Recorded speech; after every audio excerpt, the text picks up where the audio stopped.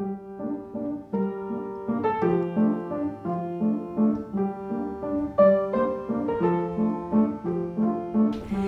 was 49 years married to him, and I was doing a line with him for 5 or 6 years before we got married.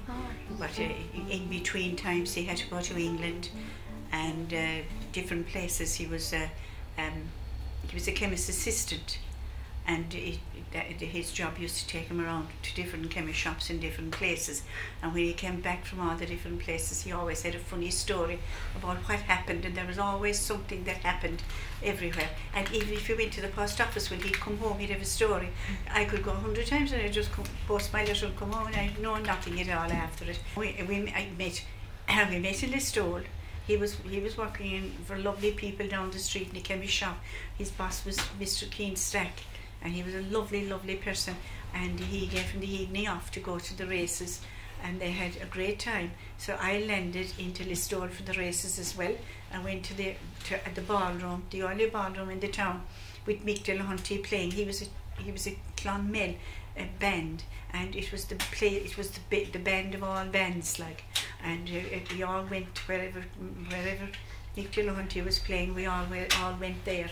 And the place was crowded. So I met him there, and we had a dance and a talk.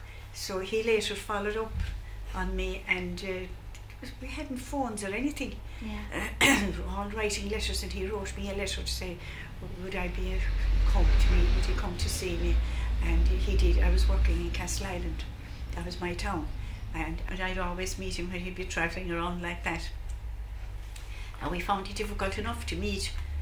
Not enough motor cars in those days. None of the two of us had cars, so it was then he would telephone me, and I would go to the public phone in the street in Castleisland and talk away to him. And there was they used to call them telephone operators, and this fellow was here in Listowel in charge. His name was Dennis Stack, and Carol, and it was 4 pennies, big brown pennies to telephone Listowel, and he knew us from listening to us talking on the phone, and he would give us a lot more than 3 minutes. Sometimes we'd have get a half an hour. And one day I heard your man saying, "Have you enough of it?"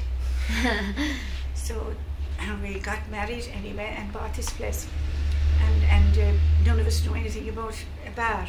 We just took a chance. We knew business, but we didn't know how to do bar work at all. But we took a chance, and we just succeeded because of his popularity. And all through the time he was here and busy in the bar, he would always have a copybook and be writing. And did he ever write a poem about you? He did. He did lots of poems about me, but I think I gave them to Joanna, my daughter, and I think she edited the street there. She put a share of them into that book. Two Eyes by John B. Keane. Two eyes that beam with early dawn, two eyes that sleep when night comes on, two eyes that gently break on me as little waves out at sea, over a drear and dismal shore with silver feet and joy once more. Two eyes that teach me how to live, how to receive and how to give, how to acknowledge and to bless, how to accept defeat and shame, how from descending to ascend, how to come nearer to my end. Two eyes where I shall find always repose from weary nights and days. Two eyes whose beauty in my heart I feel when we are far apart. Where should the tiniest tear awake, I know my very soul should break, and all things other cease to be.